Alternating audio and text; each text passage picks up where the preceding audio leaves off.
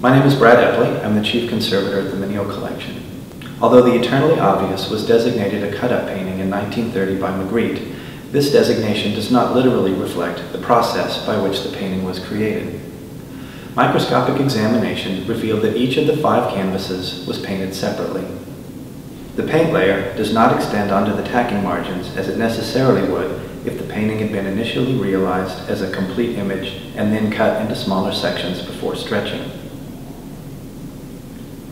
The tradition of academic painting relies on the rigid deployment of transparent and opaque paint applications to convincingly depict 3-dimensional forms. Forms are developed using a monochrome sketch, working from the shadows to the highlights. The darkest areas are usually this monochrome color left in reserve.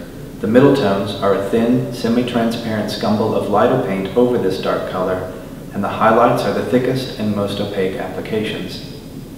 While the figure in the Eternally Obvious appears at first glance to have been achieved via this method, Magritte uses only an approximation of this painting convention. Of the 5 paintings, the execution of the head is the closest in terms of technique to this academic method.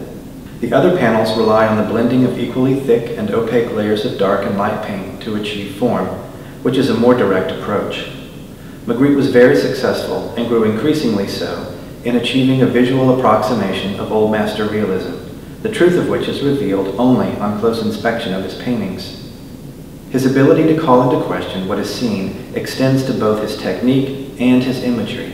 He paints with a calculated realism, executed just well enough to convincingly depict the forms with nothing more to convey the individuality of the artist.